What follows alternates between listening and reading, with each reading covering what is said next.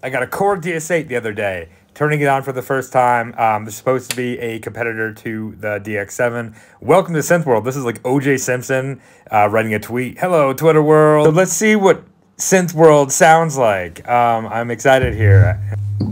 Yeah, I'm not really sure Synth World sounds great these days. It says piano. It doesn't sound like a piano.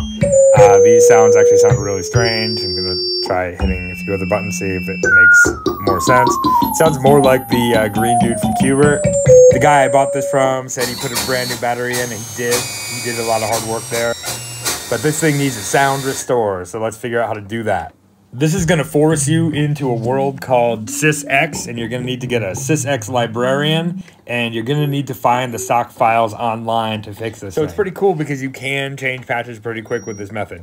First thing you're going to have to do, though, is you're going to have to get the function settings on the Korg right. You're going to have to go to section 9 to make the data transfer, but then it says exclusive is off, so you're gonna have to press 8, and 8 is gonna make you select exclusive on, and then you're finally gonna have to press 4 to make the internal memory non-write protected.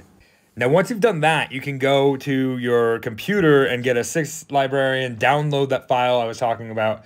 Just type in DS-8 stock files. You'll do that, and then you can execute the sound, and off you go. You just basically play the SysEx file, and you now have sounds that sound like a keyboard again.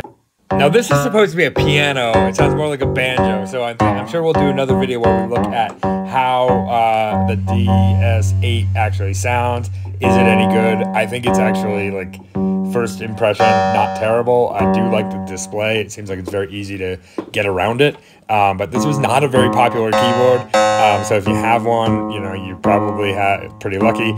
But if you're finding one for sale these days, it probably has a dead battery. You're probably going to have to use the steps that I talked about on this video just to get it to where we are today. And then you can explore some of the more fun elements of 1980s FM synthesis made by Korg.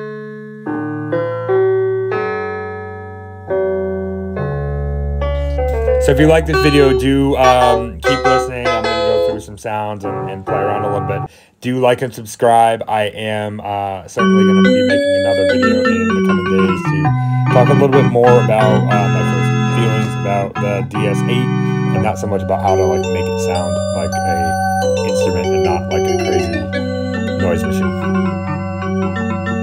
All right, see you later, Synth World.